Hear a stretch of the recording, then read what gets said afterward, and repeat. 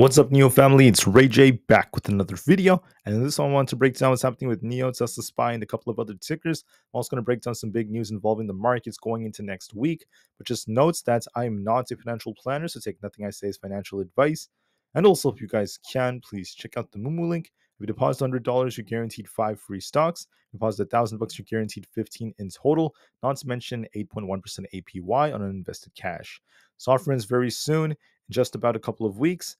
Anyways, for NIO, I just wanted to mention that NIO held support at the 20 EMA very nicely for the day. I saw a nice rebound, especially as we got some good news.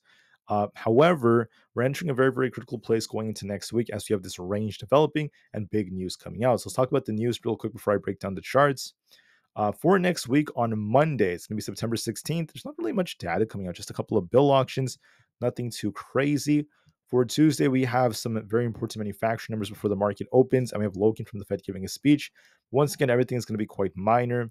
For Wednesday, this is when things get very, very important. We have the notorious FOMC meeting, and even approaching this meeting is going to be very, very crazy. So I can't wait to see what the Fed announces and how the market responds to this. We're expecting the Fed to give us our first rate cut. There's a 100% chance of that according to the markets, especially considering the fact that CPI just came out now. At this point, there's no turning back. So especially because we're approaching the election, right before the election, of course, these cuts are to be expected. We're expecting a 55% chance of us getting a 25 basis point cut and about a 45% chance we get a 50 basis point cut. That's going to be very important, so we'll see how it ends up going. We'll have to just be very, very patient nonetheless. But anyways, I just wanted to mention that at least for as far as the market goes. For other factors out there, I just want to say that as far as NIO goes, we're just kind of like range bound for the time being. And the market is still at a very, very big resistance approaching this status. So we'll see what this leads to. So we have the Fed meeting and Jerome Powell giving a speech that's going to cause some crazy volatility on Wednesday. For Thursday, we have the Philly Fed employment, new orders, and prices paid data coming out. So we'll look for volatility at that time. And then for Friday, we have Harker from the Fed giving a speech, which is very important. So watch and see how that ends up going. That's going to be critical, at least for the way things develop. For other factors out there, we also have this news right here. NIO was awarded a 50% price target upgrade. This is a great piece of news because, once again, we're seeing many big banks out there who are saying that NIO is a good buy. They're saying that there's going to be a lot of light on the horizon for the company, and they're saying that they have a price target of $8. They're anticipating that there's going to be a lot more upside coming, and they're very excited for what the future is holding, especially as we get closer to the end of September. So very, very interesting stuff right now. Their impressive growth is very, very amazing, but the question is going to be, is there going to be a better amount of profitability very soon? They are cutting the overall price by over $4,000 relative to the Model Y when it comes to the Envoy L60, which is going to be very competitive. It's going for sale on September 19th. There's a lot of anticipation of that. And we've seen a big increase in their growth overall. So that's actually some good news. But their margins are still a thing that's of question. That's one of the big things that's worth mentioning. One of their main goals would be to kind of scaling things up to help offset that. So having tighter margins. One strategy is just to basically get sales up a lot higher to get them to improve a lot. So I think that is something that NIO is going for right now. They're prioritizing increasing their sales. Morgan Stanley and JP Morgan have both said that they gave very, very interesting analysis of NIO. I think it was Morgan Stanley that said they could also be expecting over 330,000 deliveries for next year as a whole. And for this year, NIO is anticipating about 220,000, which is not bad. So it's great to see this growth, but the question is, can those margins see improvements?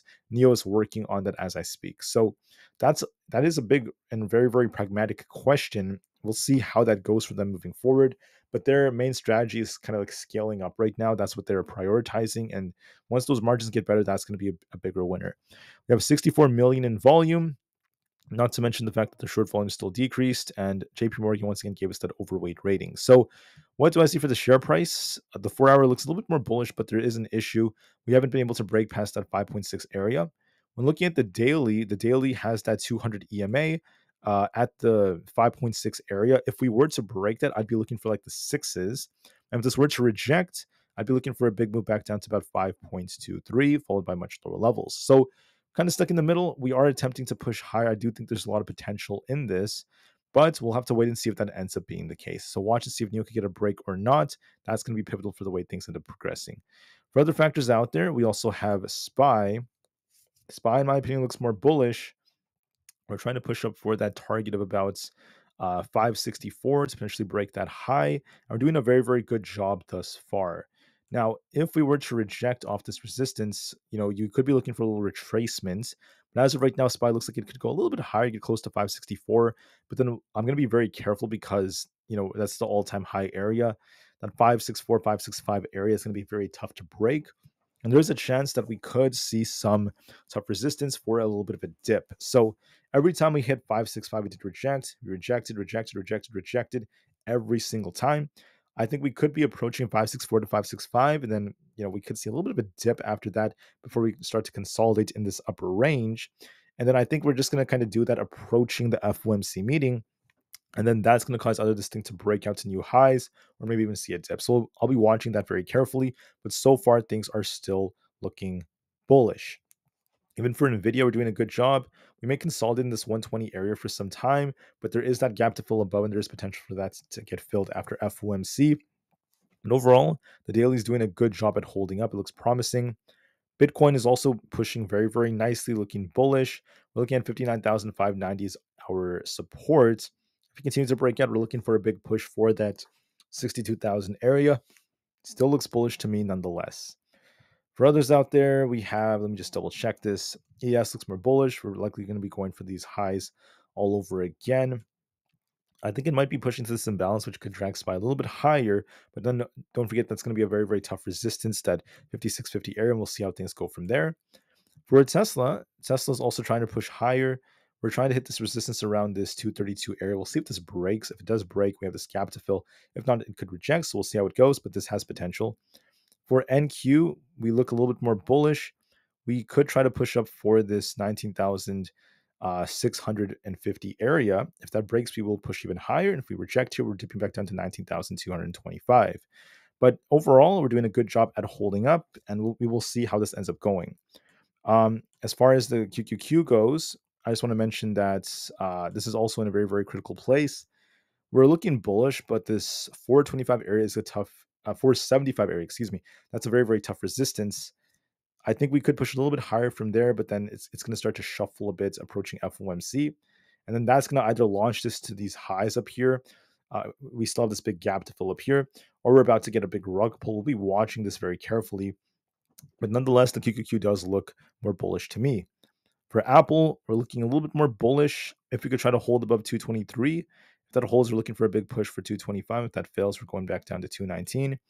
And then for a few more, like looking at NIO, we look a little bit more bullish, but we're going to be looking at this 5.6 area. If we do break that, especially after FOMC, then we're looking for the sixes. This rejects, we could be dipping. I presume we're just going to shuffle for a bit, and then we could get a break later on, but we'll just have to watch and see. For the IWM Russell 2000, we're looking a little bit more bullish. If we push to fill this imbalance, we're looking for basically 218. If we end up losing 214, we're going to be coming down to fill this gap. So we look more bullish to me. For Amazon, we look so right now. The issue is this resistance is very tough between 188 and 190. We'll see if we break that. If it doesn't break this, we could be dipping. And if it does break, we will continue to push for that gap. So I'll be watching that as well very, very carefully. For Meta, we look a little bit more bullish. If we try to break past like 527, I think we could try to fill this gap. If we fail here, we're looking for 514. I think it looks a little bit more bullish to me if we could try to hold above 524.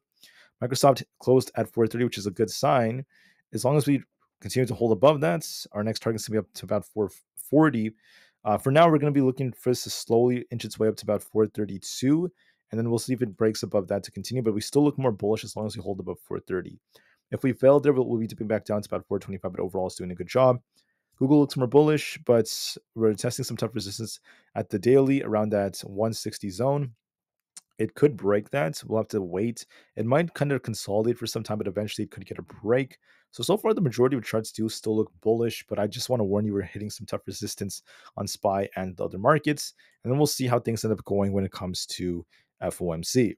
So as far as NIO goes, I think that there might be a lot of consolidation that's coming around this tough resistance at 5.6.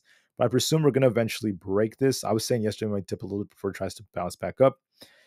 We'll see if that breaks. If we do get that break, we're looking for the sixes. So we just have to give this some time.